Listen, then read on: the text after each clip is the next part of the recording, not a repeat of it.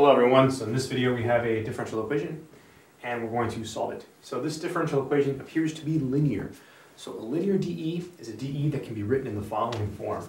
dy dx, okay, plus big P of x times y equals f of x. So if you can write a dE in this form, we say it's linear. By the way, this is a first order differential equation because the order of the highest derivative is 1. So write it like this first, and then you compute something called the integrating factor, which is mu of x, and it's always e to the integral of whatever big P is. Okay, so big P of x dx. So in this case here, we have to first rewrite this in this form. So we'll divide everything by x squared plus 1.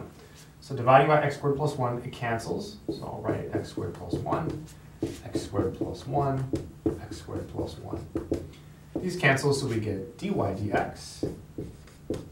So we get x over x squared plus 1, so plus x over x squared plus 1, then we have the y.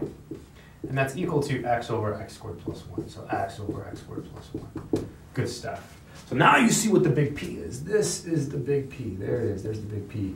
So you got to compute mu of x, which is equal to e to the integral of big P. So e to the integral of big P. So mu of x is equal to e to the integral of big P. So x over x squared plus 1 dx. Right? X over x squared plus 1 dx. To do this integral, we can just do a u sub. Right? We'll let u be equal to x squared plus 1. That's the bottom piece. Then du, taking the derivative, is simply 2x dx. And I'd say, well, it doesn't quite look like what we have in the integrand, right? Here we have x dx, here we have 2x dx. So to fix that, we'll divide by 2 to make it match, right? That's how you do integration by substitution, right? You make this look like this. This will be 1/2 du, 1/2 du equals x dx. Now we replace x dx with 1/2 du, x dx with 1/2 du. So this is mu of x equals e, and then so x dx is 1/2 du. I'm going to pull out the 1/2, and then so we have du over u. So that's equal to e to the 1/2 times, this is going to give us an ln and an absolute value. So ln, absolute value of u. Don't worry about the plus c. To get rid of the e, we're going to have to bring this upstairs using the power rule. So this is e, a lot of finesse in this problem. Total, it's all finesse. So it's absolute value of u to the 1/2. Right? These cancel, and so you get absolute value of u to the 1/2. But u is x squared plus 1, so you don't need the absolute value because it's already positive, right? So you can drop that and replace u with what it is. There's your mu of x. So that's called the integrating factor. So whenever you see a differential equation that can be written in this form, if it's not already in that form, you write it in that form. In this case, we divide it by x squared plus 1. And then you compute mu, which is always, no matter what, every single time, e to the integral of big P, right? Once you work that out, then we're going to take this and multiply this differential equation by this, right? You want to multiply this one by this. This is the one that's in, maybe call it standard form if you like. Multiply the one in standard form by mu of x. Let's go ahead and do it. So it'd be this times this, so it'll be x squared plus 1 to the 1/2 times dy dx, so dy dx.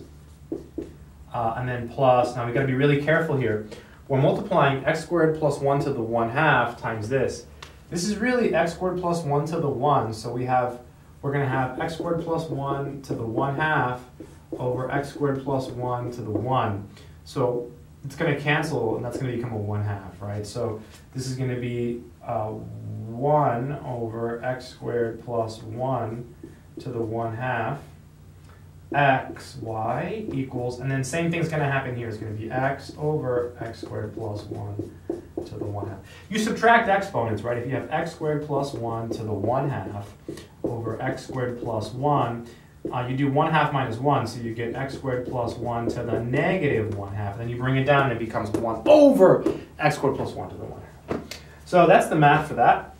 This next step is where the magic happens, right? This is the amazing step. So all of this, right? All of this is going to become always, no matter what, it's always d dx, okay, d dx, and it's always your unknown function, which in this case is y, right? So y times the integrating factor. The integrating factor in this case is this quantity here, x squared plus 1 to the 1/2. always. And over here we still have this stuff. So this is x over x squared plus 1 to the 1 half. Pretty tough problem. So you could check this, right? You could check this. You could use the product rule to check. Let's check, but let's check in our heads. A little bit hard. So using the product rule, it's the derivative of the first, so dy dx times the second. All right, that's promising. Plus the first, there it is. And then times the derivative of this. When you differentiate this, you put the 1/2 in the front, and then you get a negative 1/2 because you do 1/2 minus 1. And then you multiply by 2x, which is the derivative of the inside. So that 1/2 that you bring down, combined with that 2x, 1/2 times 2x is x. That's where you get that x from. So you can convince yourself using the product rule that this does check.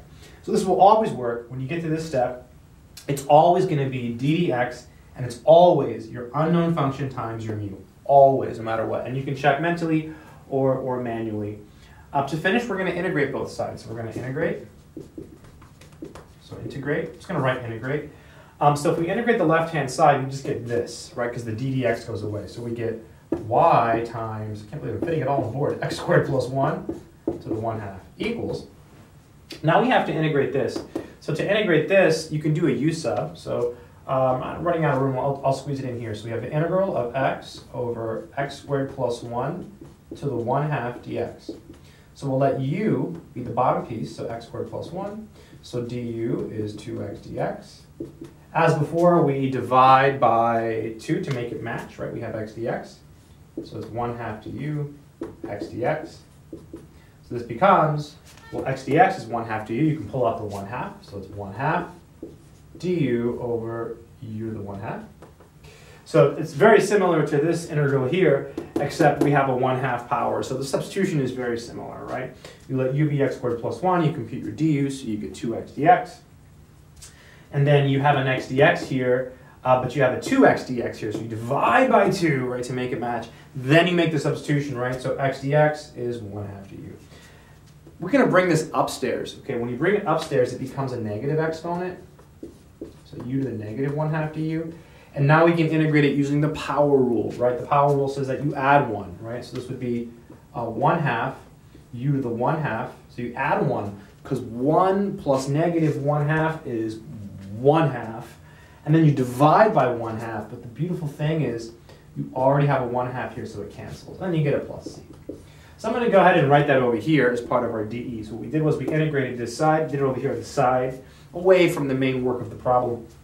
So this will be u to the 1/2, but u was x squared plus 1. So it will be x squared plus 1 to the 1/2 plus c. And this is really cool because now we can divide by x squared plus 1/2. So dividing by it, we get y equals, well, x squared plus 1 to the 1/2 divided by x squared plus 1 to the 1/2 is just 1. It's totally rigged.